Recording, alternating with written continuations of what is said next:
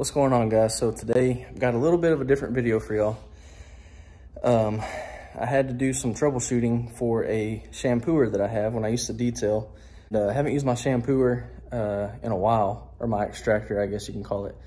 So I'm going to show y'all what I did today to get the problem fixed, because I couldn't find any videos online that were super helpful. So this is a random video for me because I'm pressure washing now. I know this is more of a detailing video, but I'm going to see if maybe I can help somebody out. So let me show y'all what I did to fix it. So what I have is the Mytee 8070, I believe is the model. It's been so long since I bought this thing. And everything works on it, you know. I used it for, I don't know, maybe 6 months. And I let it sit in my shop. Of course, I cleaned it out. I thought that I had everything clean, so I went to use it today, and I could hear the pump turning on, but I was getting no pressure out of my extractor hose, which is right here. So I tried everything, man, you know. Let me show y'all what some of the other videos that I watched told me to do was to take the top off, which I don't know why you would need to do that. You really don't need to take the top off. I can't really pull this too far forward because I've got water in here now. But if you unlatch this handle in the back, you can get down here. So without me dumping water everywhere, I went in here. There's your pump right here. That's your heating element. I took this hose off. I thought that maybe it was vapor locked, but it ended up it wasn't vapor locked. So I took that hose off. I took that hose off. And I took compressed air and cleaned everything out. I hooked everything back up, and still the thing would not work. So I was like, crap, man, you know, don't know what to do. Everybody online was saying that, you know, a new pump is like $300, which, I mean, isn't a big deal if you do this for a living. You know, it's just one of those costs or whatever. It's a tax write-off at the end of the day. So but it wasn't the pump, because the pump was running.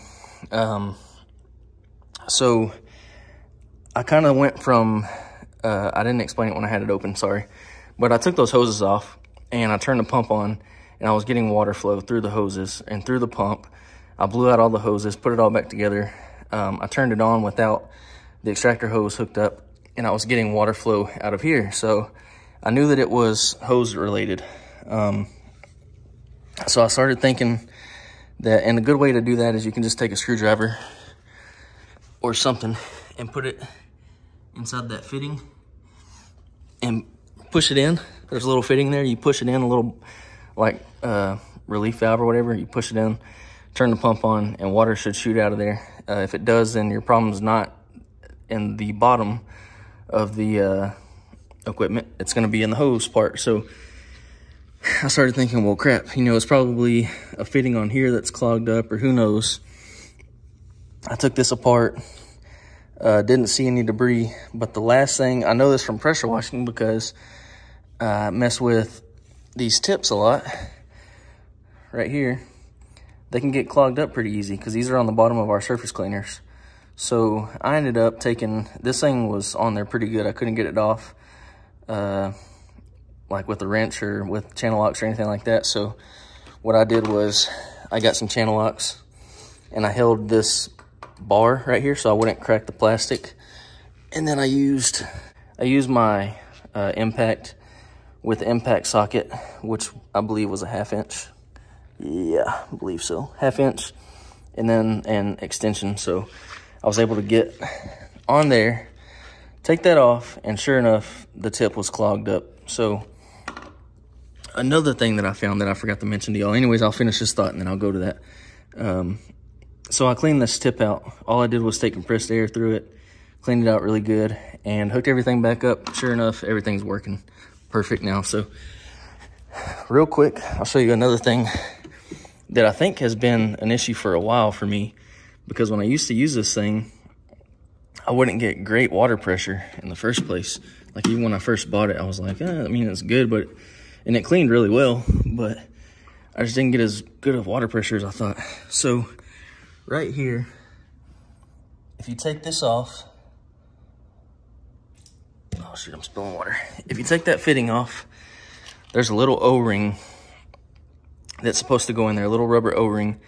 And that O-ring had been sucked into, pretty much it was closing the orifice that was going into right here. Or actually it was right here. So the pump will suck the water, obviously, out of here. Well, that O-ring that was in there somehow got sucked into the opening. And so I fixed the O-ring and I turned this on. I fixed all this stuff, cleared the tip, and I'm getting great water pressure. So this video is pretty much just me telling you that before you go buy a $300 pump or something like that, or a pressure switch or whatever it is, make sure that all your hoses are clear. Kind of backtrack. So start in the bottom, make sure you're getting water flow out of this. And if you are getting water flow out of that, then it's probably going to be this right here. So sorry that I'm out of breath too. I was pulling the trailer in and running around outside. I ran to the mailbox because it's like freaking cold outside.